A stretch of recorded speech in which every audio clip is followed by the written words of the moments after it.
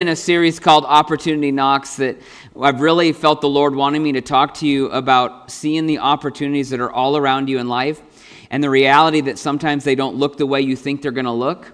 But if you miss the opportunities in life, then you miss the opportunity for God to do something in you and through you in the generation that you're living or in the season that you're in. And so the reality is this, that opportunities surround you constantly, but do you see them? And so we've been going through the scriptures talking about the reality of what opportunities really do look like in life. And I like to say this, if you ever get an opportunity, if you ever get a platform in life, if you ever get a chance at something, give it 110% because it could change your life forever, right? And so we want to see those opportunities and step up to them, lay a hold of them, and take them by force. And so we've been talking about the reality is this, that opportunities are all around you, but they show up in testing and in trials. And so we miss them because we don't want them packaged in that. We want them to be packaged in something else. Usually we want them to be something good for us at someone else's expense, right? Or it's like, oh, that's awesome. I got an opportunity. But they're actually packaged in trials and in tests. And that's where the opportunity rests. And so the goal is, how do we go through these? How do we get out of them what's inside of them? And so we've been talking all about that. You'll have to go back to YouTube because I'm really tempted to re-preach it all, and I can't do that. And so, let me ask you this morning. How do you consider tests and trials? When they show up, how do you consider it? Is it like, I got this, or, oh man, again? Why me? Why me? You ever feel like that? I just got through something. Why, right? How you consider it. Here's what the Bible says. How you consider it determines what you get out of it. And so James went as far as to say, consider it joy. Consider it joy, because there's something in there if you consider it correctly. And so let's position ourselves to consider it correctly and get something out of it. I want to talk to you today. I'm going to kind of get in your face this morning a little bit and kind of get up in your business and just kind of hit you with some things, because I feel like there's just something that our culture's kind of created that kind of puts us in a bad spot. And I just kind of want to get in the face of that a little bit this morning. Maybe step on your toes a little bit, put some weight on your shoulders, but I believe you can bear it. And so if I sound harsh, it's because I love you. If I sound harsh, it's because I want the best for you. But the scripture says something really weighty this morning that we're going to kind of pull out and see, and it's really how we take a disposition in life when things don't go the way we want them to go. And sometimes someone has to get in your face about that, right? To help you out, because we get so caught up in our comfortable routines that we actually don't realize when we're comfortable we don't grow.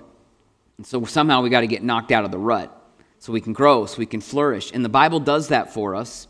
And so here's what I want to talk about today. It's one thing that I've discovered in life, in my desire to trust God more, in my desire to be one who trusts God, where just personally, I want strong trust in the Lord. I want to be able to stand solid and say, I trust God. And in my desire to do that, I've found that those areas only come out in hard moments.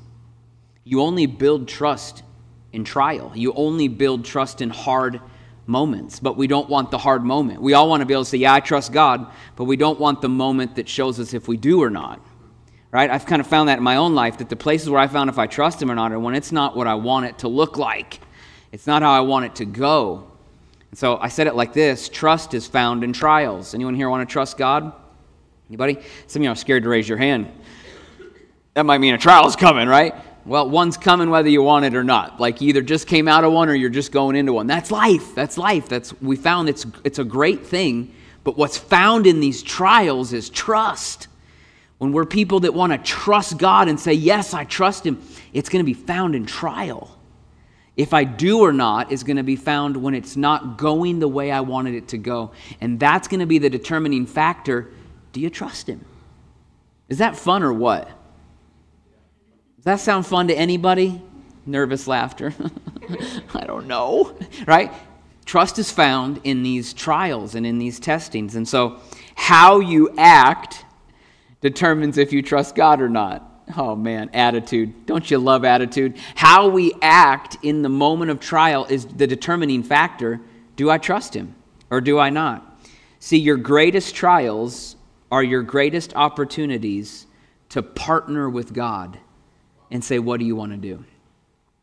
I'm trying to transform you a little bit this morning. Just do some shaking. Your greatest trials are your greatest opportunities to partner up with God and say, what's up? What are we doing? What's going on? If you can see it like that, you're going to get something out of it. One of the greatest deceptions in our culture today in how to become great in life is that it's found in my strength. But let me submit to you that everything God is trying to do with you as an individual on the earth is not make you strong in yourself, but to make you strong in Him. Everything He's doing with you is to make you strong in Him, not in you. And so to be great in life isn't to be strong in me. It's to be strong in Him, which leaves us in a very vulnerable spot personally, just in the way it feels and in the way our stance feels. Let me show you this. It's found in Scripture today. 2 Corinthians chapter 12. If you have a Bible with you, check this out. God never wanted you to build confidence in yourself outside of Him. And so this is like an anti-cultural idea that's been in our Bibles for years. This is Paul talking, and he said, Paul was talking to the Lord about this thing that just bothered him. He was like, God, take it away. And he said to me, the Lord answered Paul and said, my grace is sufficient for you. Check this out. For my power is made perfect in weakness. No! We don't want that. We don't want that. Look what Paul says. Therefore, I will boast all the more gladly about my weaknesses, so that Christ's power may rest on me. You don't hear that in America today.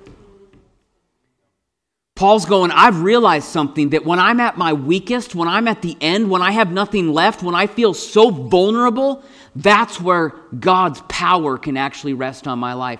Let me just say it like this. Your weaknesses are very attractive to God.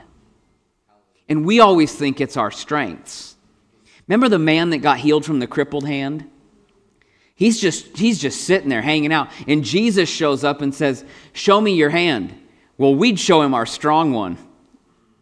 Oh, you want this, Lord? No, the crippled one. Oh, and he heals it. Yeah. See, he loves weakness. He loves the weakness because his power can be displayed on that thing. But we don't like that in America. No way. Keep that away from me. Check out verse 10. This Paul keeps talking. He said, that is why, for Christ's sake, I delight in weaknesses and in insults and in hardships, in persecutions, and even in difficulties. Check this out. This gets misquoted 90% of the time from Christians. For when I'm weak, then I'm strong. Whoa, what? What? Did I get my Bible on sale? Like what? He's saying, when I've realized this, I'm learning this, when I feel weak, when I feel like I'm at the end of my rope, when I feel like it's not going the way I want it, that's where I'm the strongest. Yet for some reason, we always try to get our feet planted in the strength, planted in the strong spot. We are trying to find the spot to say, when I'm strong, I'm strong. But Paul's revealing this anti-cultural truth, that your strength is actually in weakness, in a place where you don't feel like you have control, where you don't feel like you're going to be able to push all the right buttons and levers and make it work the way you want. See, the Scripture reveals this cultural lie that we've been sold, that be strong in yourself. I'm not trying to be rude this morning, but there's just little things I hear that are like, where Scriptures are concerned. It's like, you just got to have faith in yourself, brother. No, you don't. You got to have faith in God. I know myself. I don't want faith in me. And my wife can testify. No, I want faith in God.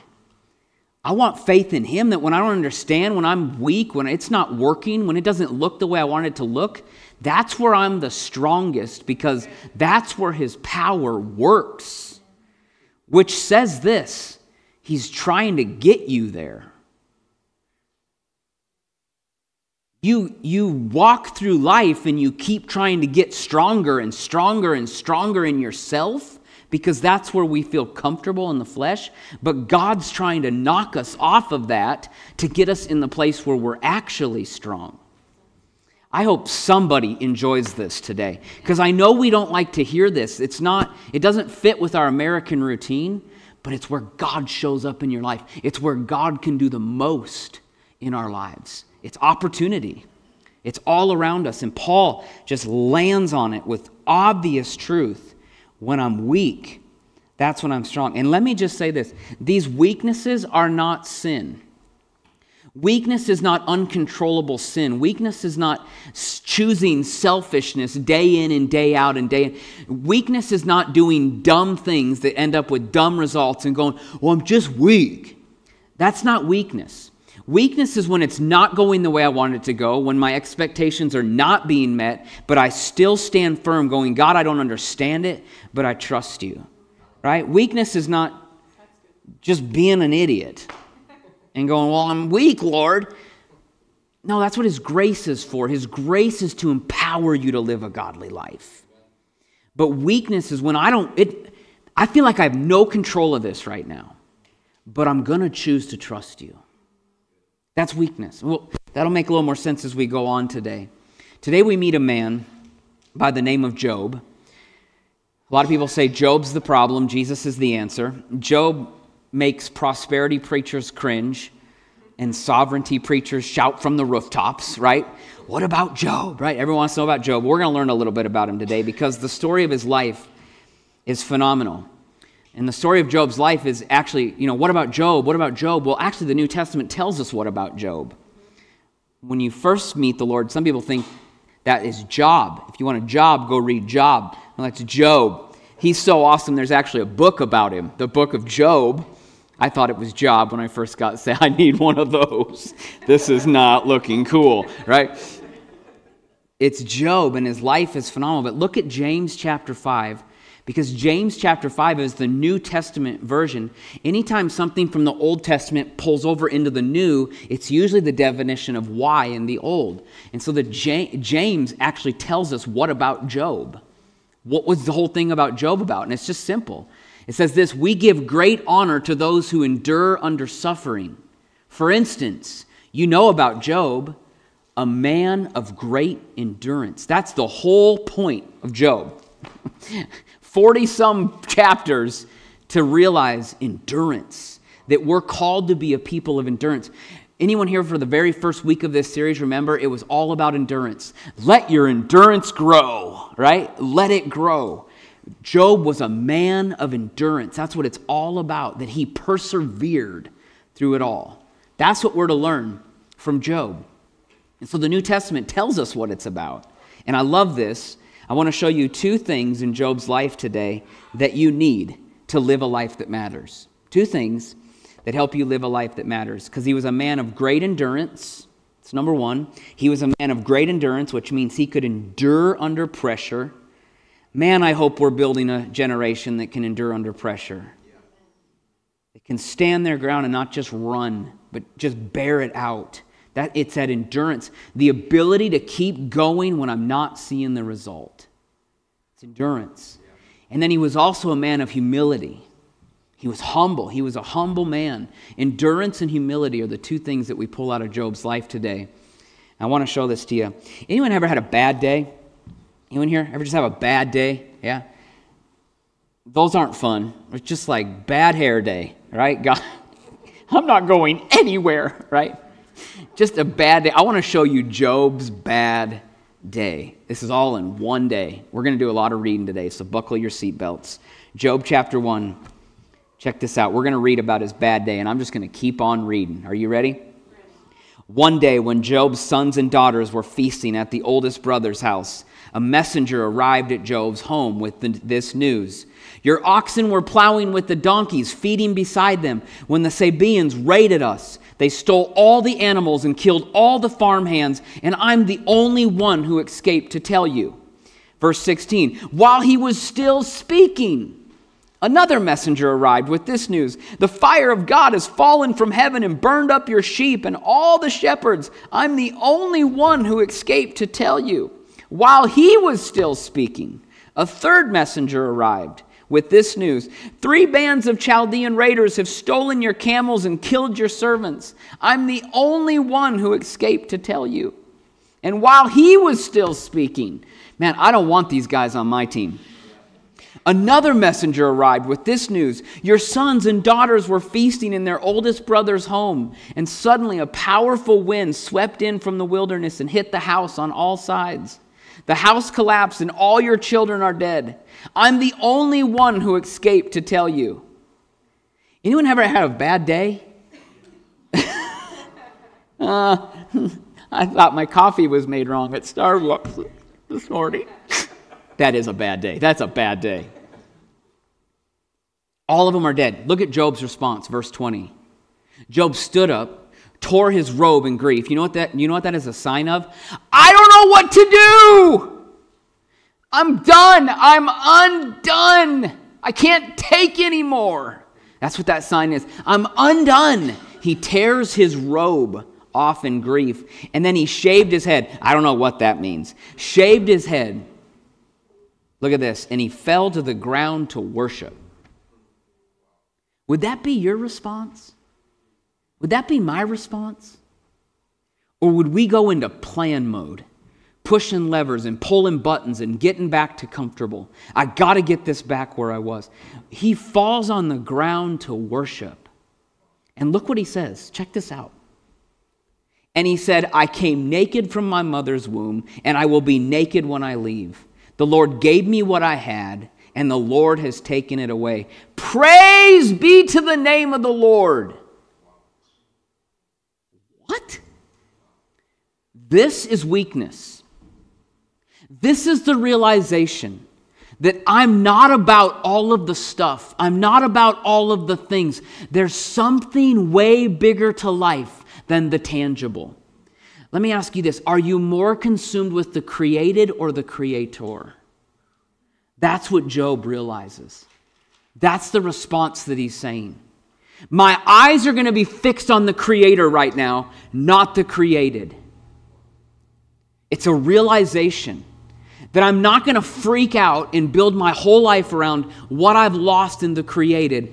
I've got to focus on the creator, the one who is in charge of all of this. It's a phenomenal response. How would we have responded? It shows us what our trust is put in. What is our trust really wrapped up in? What is our strength really wrapped up in? I love this response.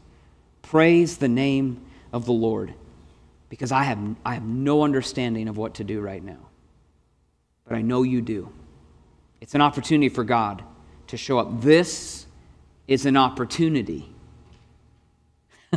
It does not sound like one. This is an opportunity for God to show up.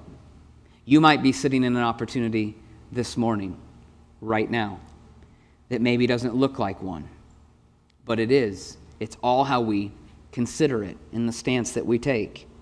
Let me just say it like this. Make sure that you don't think so highly of yourself that God needs to follow your plans. I'm preaching to myself this morning as well, but I feel like God's wanting to do something cultural in us. He's wanting to build something in us as His people on how to really be people that live for God. Don't think so highly of yourself that God needs to follow your plans. Have you ever told someone or told God that God needs to do something else? You ever in conversation kind of described what God should be doing? Maybe not even realizing it. You know what I think God needs to do with this situation. Maybe sometimes you haven't said it, but you thought, if I was God? Or here's even a better one. Oh, I know what I'm going to ask Him about when I get there. Oh, really? Isn't that funny how we do that? Like, oh, Lord, I got some questions for you. I think it's funny. We could have walked with Jesus and we still would have had problems with Him. And He was perfect. His hair's too curly. I don't like His sandals. Right? We're just crazy that way. We are. Where I think God should be doing something else because He's not doing it right. He's not doing it my way. Don't think so highly of yourself that God needs to follow your plans.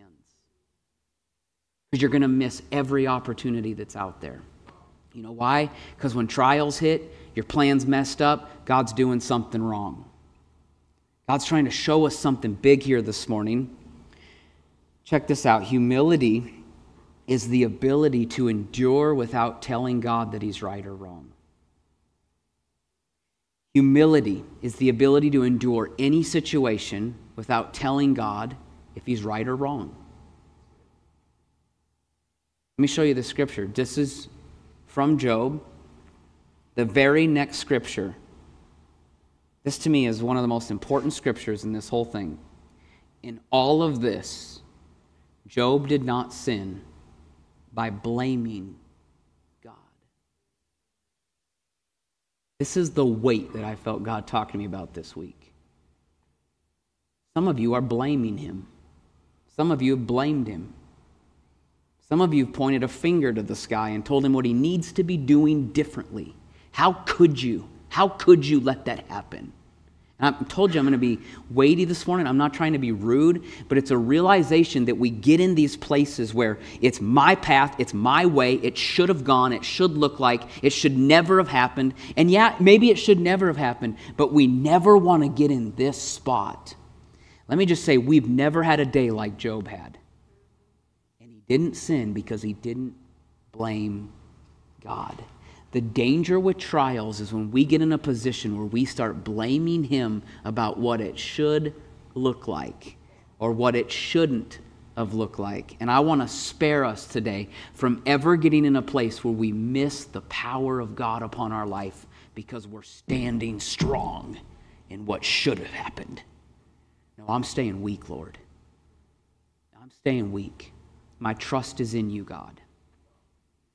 The story of Job. The one thing, it's one thing to endure. Listen to me. It's one thing to endure something. It's another thing to endure with humility in your heart, realizing that God is always right. He's always right. And it's all about how do you see it? How do you see it? It's all about how you see it. Getting through trials, getting through testings, getting opportunity is all about how you see it. How do you see it? And that's what needs to shift sometimes, is how we see it. Some of you are telling God he's wrong. According to who? Right? That's what I think. Like, this shouldn't look this way. Who are you? Like, God is God. He's awesome. He's for you. He's for your good. He's amazing. It's just us getting in the right position to see it come through in our life. And so trials keep you human, and God, the creator of humans. I heard one time God totally blessed this guy, and he was like, oh, he was just couldn't believe that God gave it to him, and he goes, oh, you the man. And God went, no, I'm God, you're the man. And it was like, oh yeah, right? Don't forget that. He's God, you're the man. You're the man. Trials keep you human. Trials constantly remind you, he's God, not you. He's God, not you. But the cool part about them is they're always a setup for something greater. They're always a setup for another opportunity if we consider them correctly. There's so much in these testings and trials that we can actually get out of them if we don't just get mad and try to run from them. Remember, trials lead to trust. Trials lead to trust. We want to be people who can trust God. And the goal in all of it is to know God better. It's to get to know who he is. Let me just say, what God was trying to do with Job is he wanted him to know him. God wanted Job to know who he was in a full extent. He's trying to get him to know him. The better we know God, the better we persevere. See, the better we know him, the better you will endure under pressure. The better you know God, the better you'll be under pressure. You want to know why?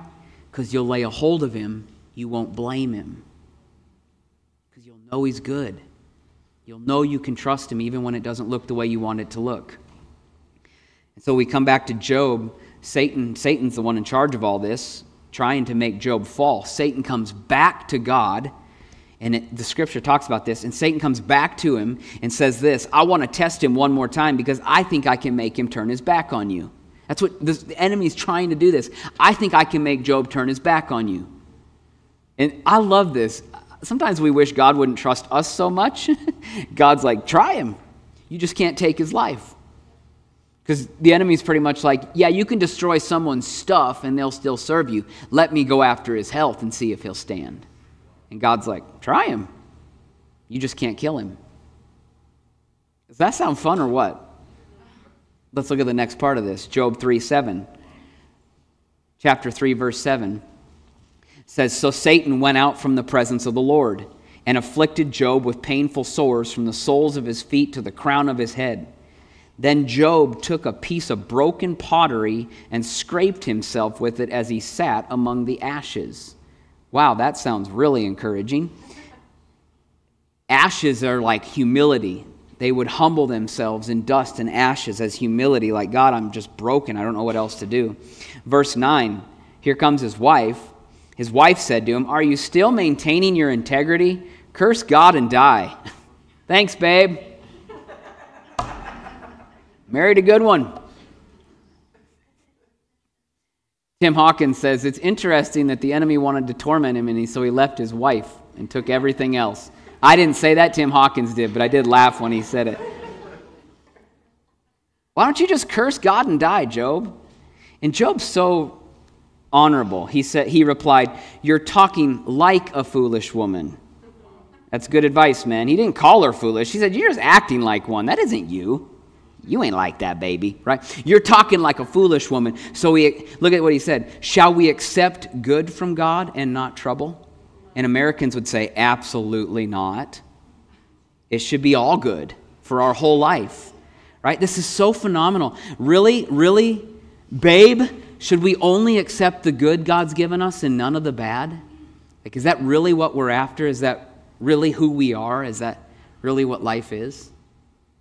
It's just a phenomenal response of weakness that I'm going to trust God no matter what situation I'm in. It doesn't have to go perfect for me to honor God and give him my whole life.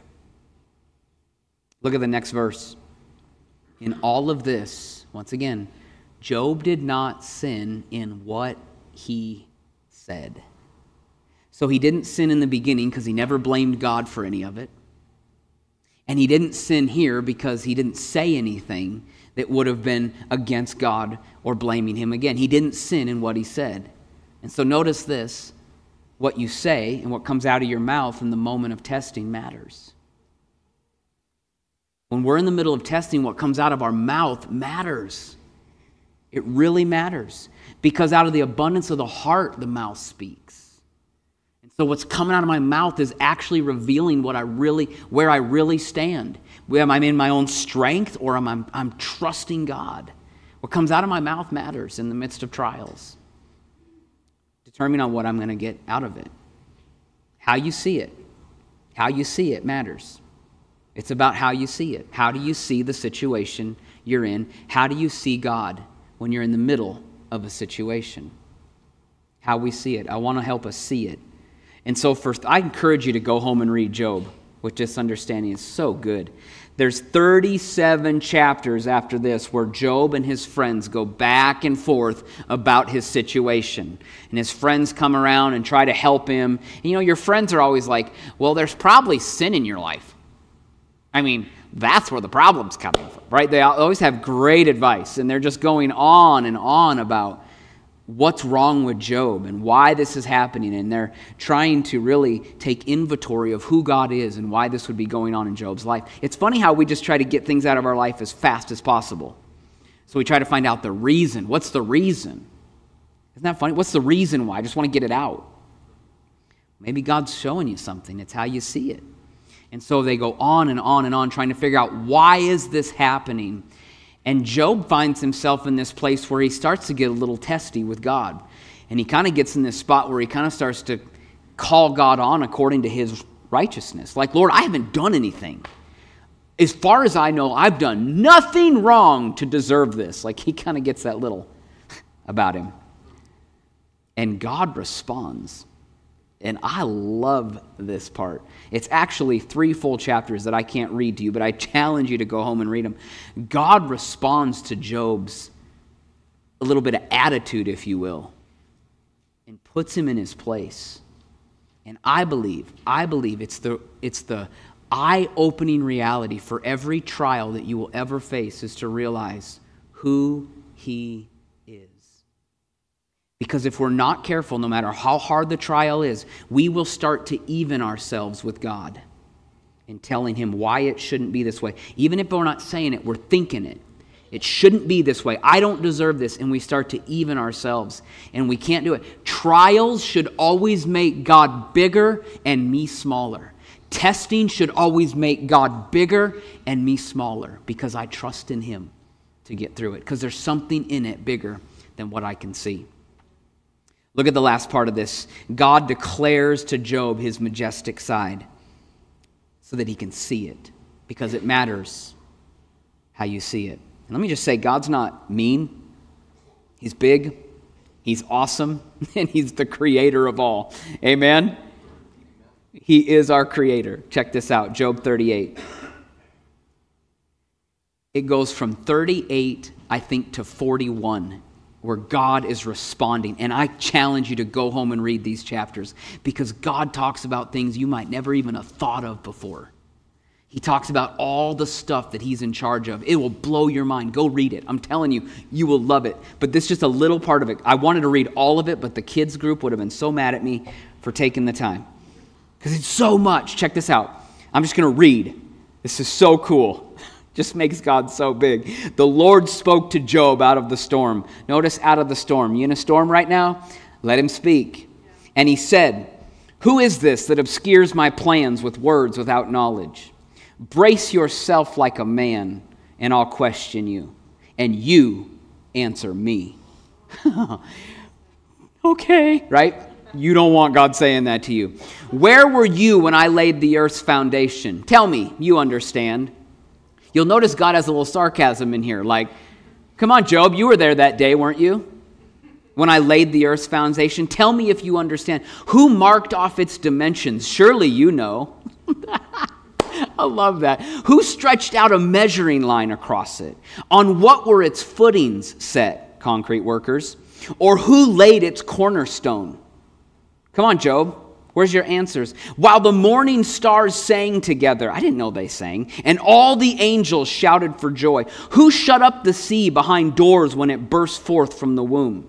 When I made the clouds its garment and wrapped it in thick darkness. When I fixed limits for it and set its doors and bars in place. When I said, this far you may come and no further. Here is where your proud waves halt. I mean, this is just like, whoa. Have you ever given orders to the morning or shown the dawn its place, that it might take the earth by the edges and shake the wicked out of it? The earth takes shape like clay under a seal. I didn't know that. Its features stand out like those of a garment. The wicked are denied their light, and their upraised arm is broken. Have you journeyed to the springs of the sea or walked in the recesses of the deep? Have the gates of death been shown to you? Have you seen the gates of deepest darkness? Have you comprehended the vast expanses of the earth? Tell me, you know all this. Is this phenomenal to any of you? Like, oh my goodness, this is God. And for 3 chapters, He goes on and on and on about these phenomenal things that He does, asking Job, do you know any of this, Job? Do you partake in any of this with me? Do you partner with me in any of this stuff? It all came out of a trial. See, it's the point of trials, church. It's the point of testings to get our life in the proper place under God, under who He is. It's trust. And then last but not least, this is the very end. There's so much. Look what Job says. Job 42, verse 1, Job responds. And then Job replied to the Lord, I know that you can do all things. No purpose of yours can be thwarted. You asked, who is this that obscures my plans without knowledge? And surely I spoke of things I did not understand, things too wonderful for me to know. You said, listen now, and I will speak. I will question you, and you shall answer me. And here's the key to all trials, church. what Job took out of this situation. Verse 5, my ears have heard of you, but my eyes have now seen you. This is the point. So many people have heard of God. They've heard of him. They've heard of his ways. They've heard of what he's doing. They heard of what you should be doing and what he might be doing and what maybe he'll do. Oh, I've heard of you, but now my eyes have seen you.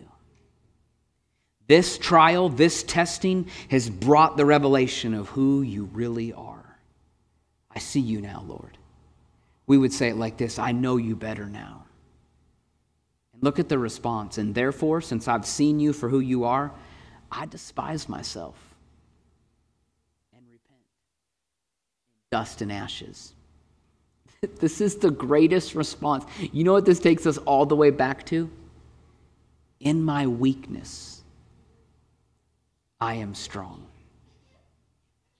Therefore, I will glory in trials and hardships, because in this place right here is where I am the strongest. He's pretty much saying, it's not all about me. I'm not building my own thing. It's not going to be my plan or no way. God, have your way. And the whole opportunity inside of testing is when I can see God for who he really is. And when you see him, you can trust him. See him for who he is, you can trust him. Yeah, it might not be going your way today. Your life might not look the way you hoped it would look at this age or at this season or at this time in life. The journey might not have looked the way you had written out and hoped. But I'll tell you what, God is good, and he's for your good, and he knows where you are, and he knows your situation, and he's willing and ready to bring you through with restoration. Because he's good. He always brings you to restoration if you'll stand your ground and trust him. Always. Because he's God. Look at the end of Job's life. Let me give you one encouragement before we look at this last scripture. And this is weighty. This is the weight of this entire series that I felt this week. And please carry this with you. If you don't know him, you'll blame him.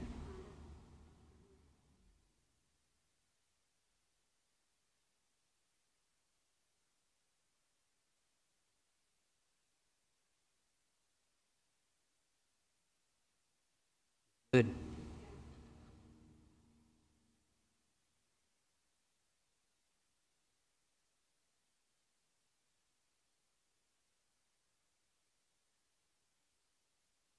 He didn't do it, and he's not doing it.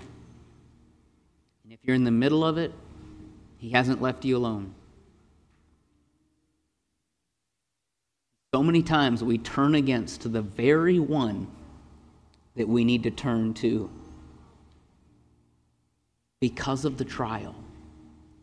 Because my plan isn't going the way I wanted. I want you to know him today. I want you to know him. If anybody had an excuse or a reason to blame him, it would have been Job. Because he was a righteous man. But he didn't do it. I want to show you the end of this. Job 42:12. Says the Lord blessed the latter part of Job's life more than the former part. He had 14,000 sheep, 6,000 camels, 1,000 yoke of oxen, and 1,000 donkeys. That's like Escalades and Mercedes. He also had 7 sons and 3 daughters. Nowhere in all the land were there found women as beautiful as Job's daughters. And their fathers granted them an inheritance along with their brothers, which means it went on and on. The generation kept going for the inheritance. And after this, Job lived 140 years and saw his children and their children to the 4th generation.